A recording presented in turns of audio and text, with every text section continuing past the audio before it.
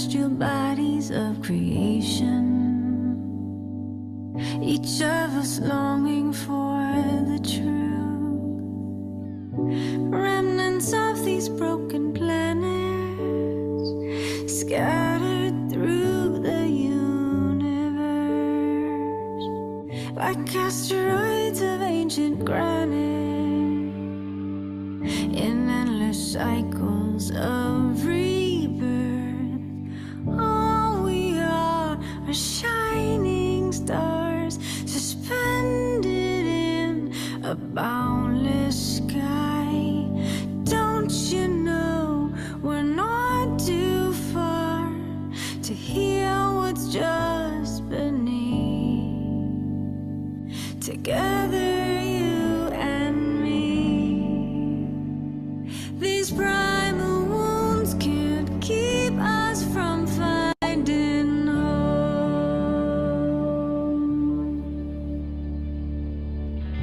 Cosmic shades of second chances, rays of hope around the sun,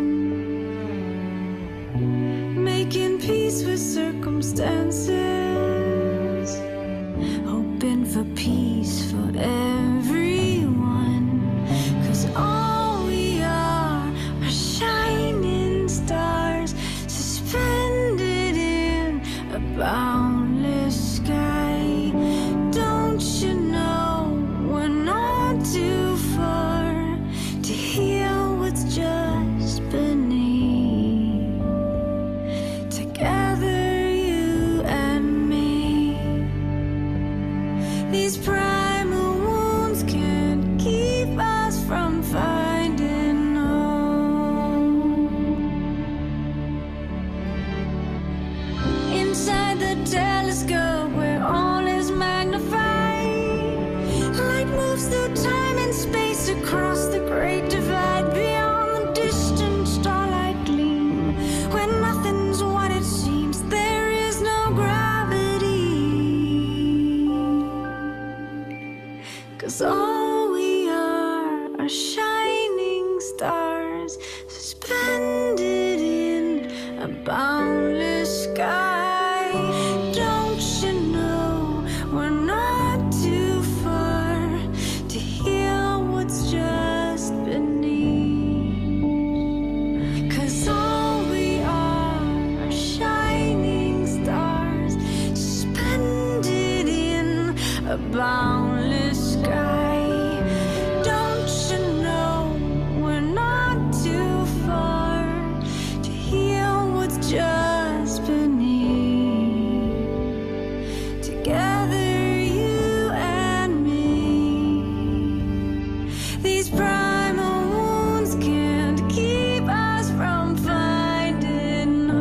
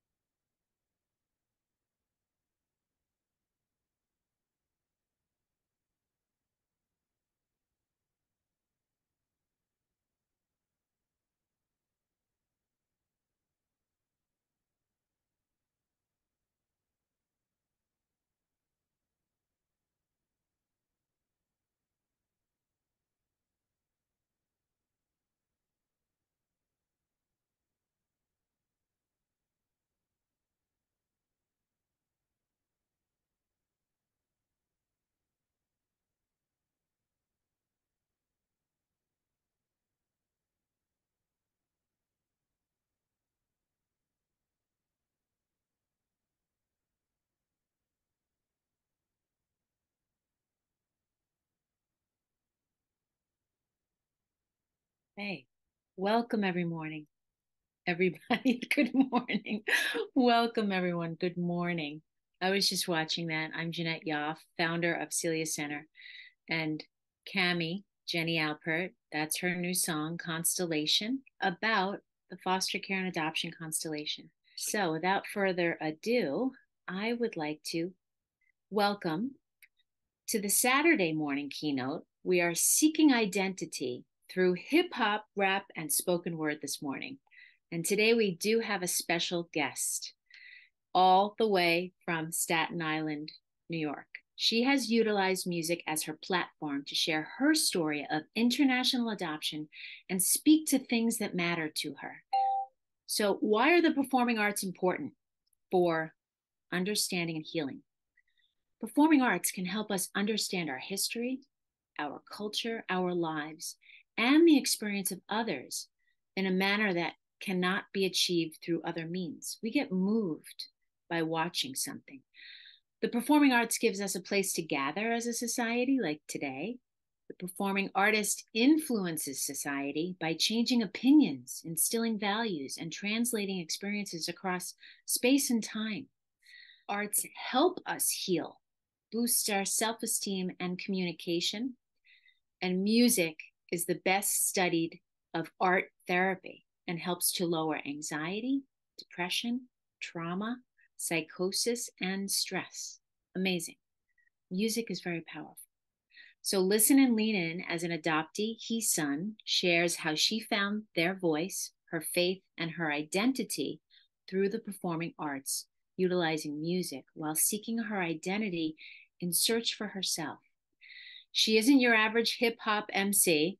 She was placed for adoption in her native South Korea at the age of 4 months.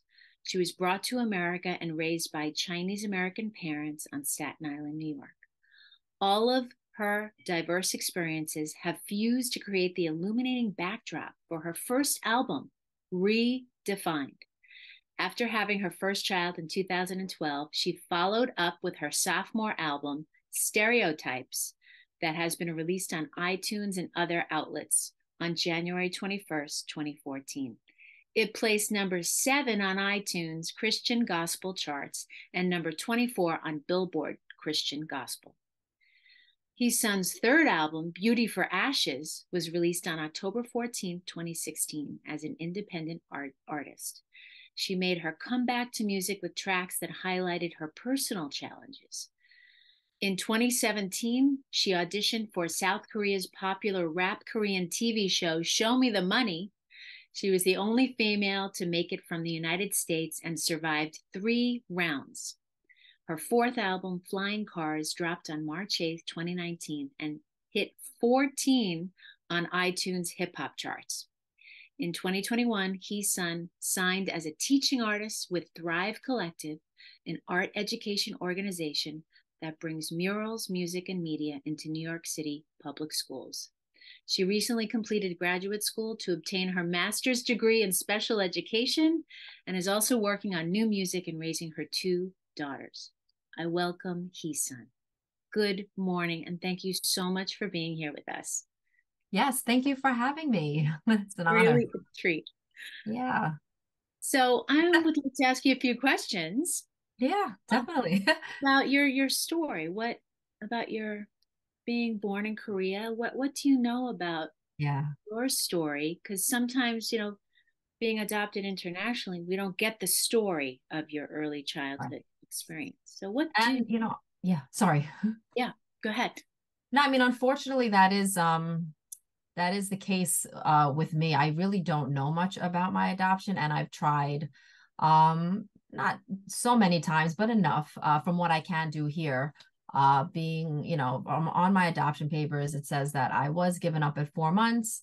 I don't have no information on.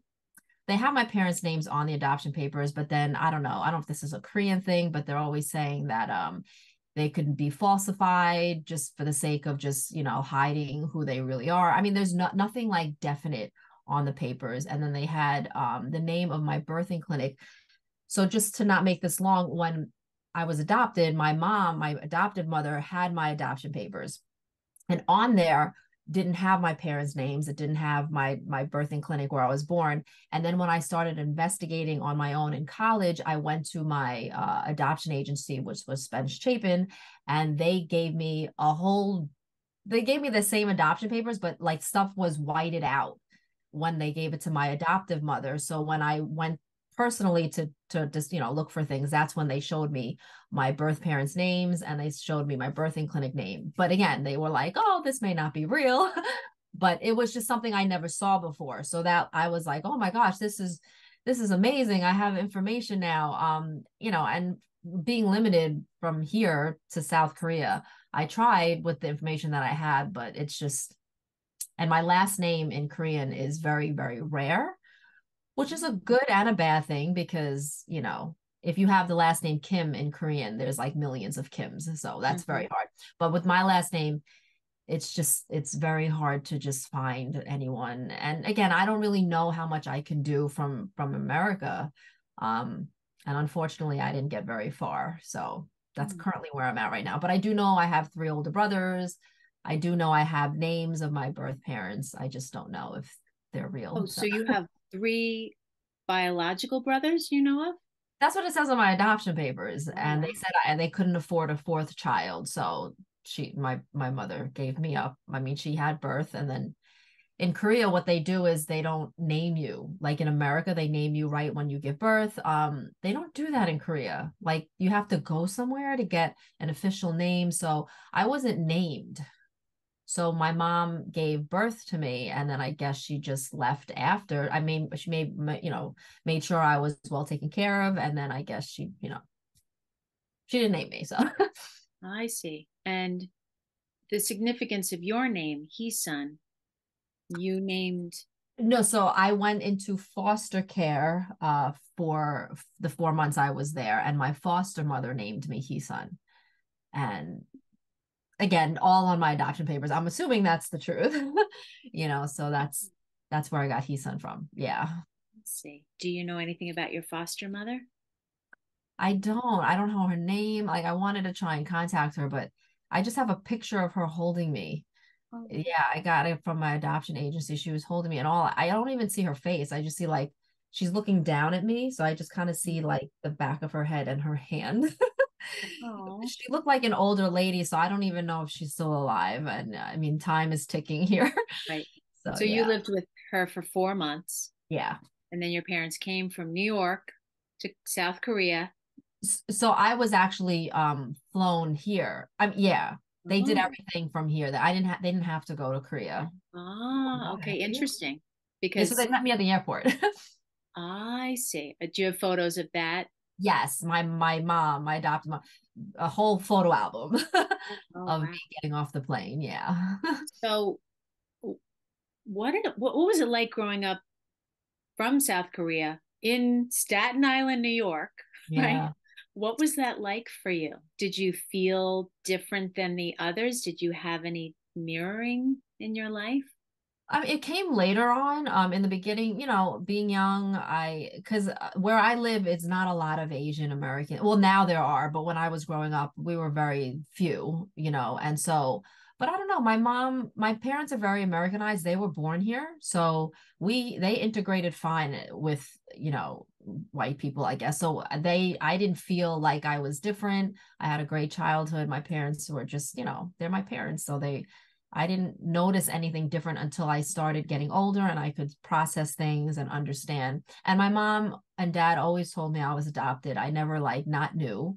I don't even remember when they told me. It must have just been when I could cognitively understand. So yeah, it wasn't until I got older where I was like, okay, I'm Korean, my parents are Chinese. I don't know a lot of Korean people around me. And as I got into high school, then I started feeling more and more lost. But growing up, it wasn't like that. I felt fine. It wasn't until I got older. And Yeah. how have you dealt with your identity? How did you deal with that in adolescence? Yeah. So it was, Racist, right? yeah, I mean, I didn't go like off the wall, but I was going through a lot. My mom was very worried for me. I did find God. That's how my faith helped me. It's kind of grounded me a lot. So I started going to church and stuff. But I mean, even with that, as Christians, we say that God is our identity. This is, it doesn't matter whether you know your birth parents or not, like your identity is formed through who God called you to be, which, essentially I still believe, but sometimes you just want more. You just want to know why you look like this. It's just basic questions you have. So yeah, I started writing a lot. I started getting into hip hop and I would just write my thoughts. I was always into expressing myself. That was the outlet for me. And yeah, it just kind of just manifested into something bigger when I got into my freshman year of college. That's when I really pursued the music thing. But I would say music and my faith. That's what kept me grounded. I feel like I don't know what I could have gotten into had I not had those things. But Yeah, the expressive arts and putting pen to yes. paper, putting Yes. your thoughts down and out and expressing Yeah. them out. Yeah. So, do you feel close to your Korean roots now? Yeah, I do. I'm because especially with music. So I when I started doing music, I didn't like being Korean because I a lot of Korean people I felt were judging me because I can't speak Korean. I don't have a Korean background. And for some reason, you have to prove to people that you are a culture instead of just being born it isn't enough. Like you have to have all these things, and I didn't have it. So Korean people would always judge me. Not all Korean people, but I had some bad experiences. So I went on strike and I'm like, I'm not Korean anymore. And then I got into hip hop. Not that I thought I was black or anything, but I don't know. I identified so, and hip hop is a culture. And obviously a lot of African Americans are, they're in it. So, but I don't know. I just related more to them. Like they were more understanding of what I was going through than my own race. And that is a great thing. And it's also a sad thing, so they understood my feeling of abandonment. And I felt more culturally connected to them than to my own race. And I'm obviously not black. I didn't grow up in a hip hop community or a culture, but just being into music and just having a genuine love for it. And then, them hearing my story and what I went through, they embraced it and they cultivated it and they helped me to, be a rapper, like, so again, that was another aspect of my life where I feel like I could have taken a wrong turn there too. But because I found this culture and this place for me that really embraced me and they didn't judge me. They didn't say, oh, who's this Asian girl trying to rap? What, or all this appropriation and what is she trying to do? Like they were so loving. And it was to this day, like my closest friends, like, and I'm more confident in myself now. So it's like, okay, yeah, I'm Asian rapping, but because I kind of have a background on it now, I feel a little bit more confident. Like, yes, I'm a rapper and this and that, but it's just very interesting how cultures work and, how you can find more relatability. I don't know if that's a word in another culture than your own sometimes. I don't know. Yeah, I think that there's some shared wounds too of being a marginalized society, discriminated against, Yes, there you right? go. Right. And there's that bond, Yeah. that unspoken bond that Yeah. Yeah. I like with that. any culture that feels marginalized, Yeah. unacknowledged. Yeah. That's pretty. Yeah. That's how I felt. Yeah. Now you can write that song. I'll give you credit. Okay. So we are going to show your lap video. Can you tell us a little bit about that? And then Yeah. we'll show that video. Okay. So yeah, I came up with this a couple of years ago. I had this vision because I don't know how many of you guys who are adopted, I visualized so much what it would be like if I met my birth mother or she didn't give me up for adoption and the moments that I could have had with her, especially when we're babies and we're newborns, because that's where you connect. And me being a mother myself, I will look down at my daughters when they were young and I'm envisioning what I would have had if I had my birth mother there. So it was so like I don't know, like just picturing them in your lap, like my birth mother holding me in my lap. And that's the first thing I kept thinking about. Like I never experienced that. And when I hold my own children in my lap, it's just the most precious thing in the world. Only when they're sleeping for the most part. But yeah, so then I was thinking, let me do this from all perspectives. A birth mother who has the daughter in her lap, and then now that she gave the child up for adoption, all you see is an empty lap because the child isn't there. And what is the birth mother feeling because she has an empty lap, right? And then what is the baby who is us? What are we feeling? We want to be in somebody's lap. And we're just in foster care. We're just in the air somewhere, right? And then the adoptive perspective, the adoptive parents who are longing for a child and they have an empty lap too. So it's kind of like this is such a significant vision for all of us. Like what does it feel like from all perspectives and just that lap, the baby in a mother's lap. So Yes, that's it's how it came really about. beautiful. And Yeah. you talk about and show all perspectives, which is what Celia Center is about. Yeah. We're all here. We have adoptees, adoptive parents, and first parents. So Yeah. we are all in this together. So I would love to show this video now.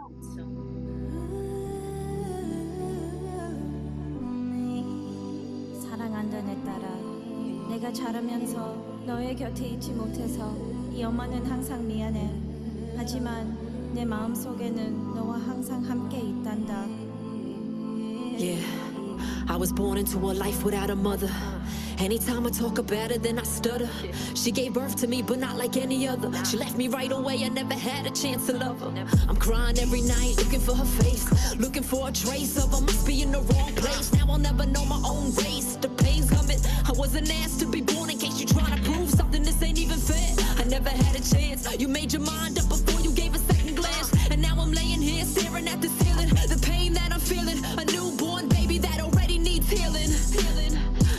I'm gonna close my eyes now and think of where you at. I'll daydream of the life we could have had if you held me in your arms and placed me in your lap. It's not how it seems. I love you endlessly.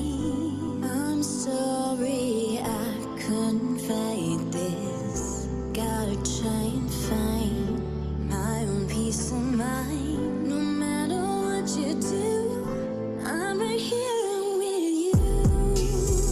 Hold me, know me.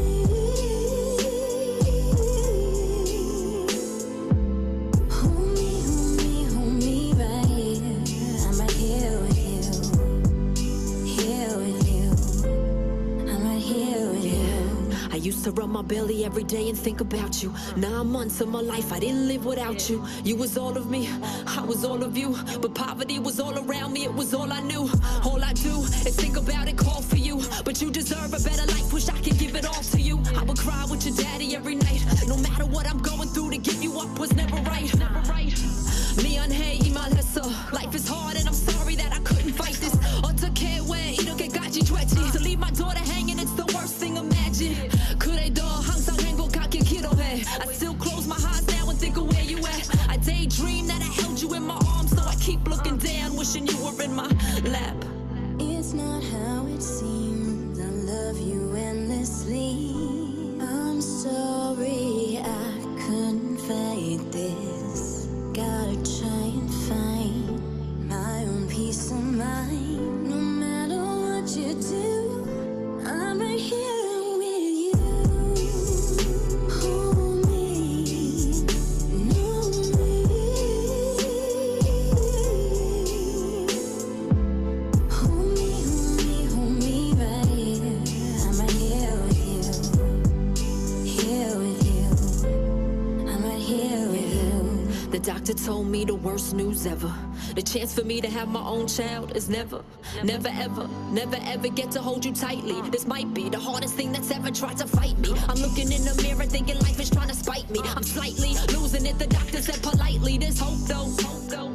I'm looking all around, where's it at? I don't know. My husband tried to grab me, I said I won't go. I'm not leaving till I get some better news. Till the doctor says I can have a child if I choose to love and care for. That's what a mother's there for. He said adoption can bring my hope back. Another baby out there could meet me where I'm at. I'll daydream about it, thinking I could have a child to hold in my arms, forever in my lap.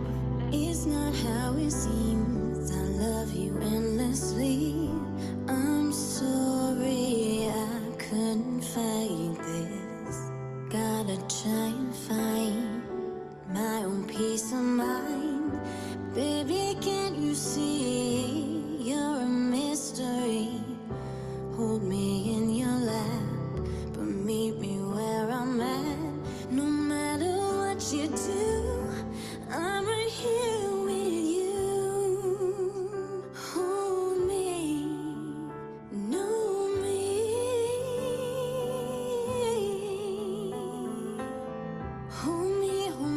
Hold me right here. I'm right here with you.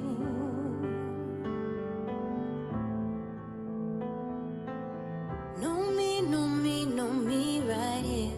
I'm right there with you.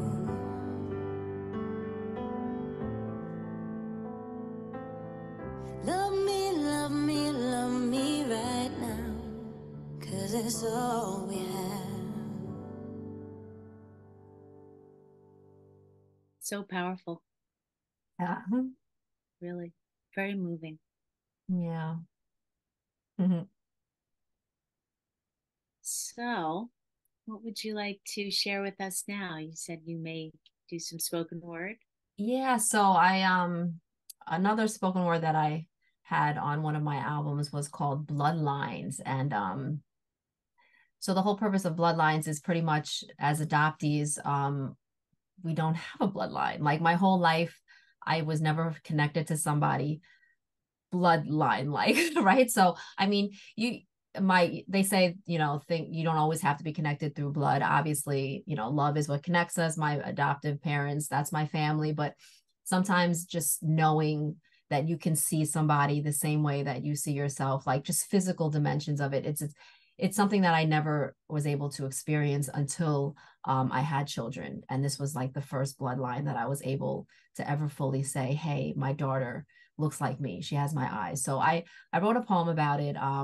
It is a little bit long, so I'll try not to do a lot of pauses here. And I really hope that you all can just be blessed by it, if you relate to it. Yeah. So here we go. Okay, I'll spotlight your video. Here we go. Yeah.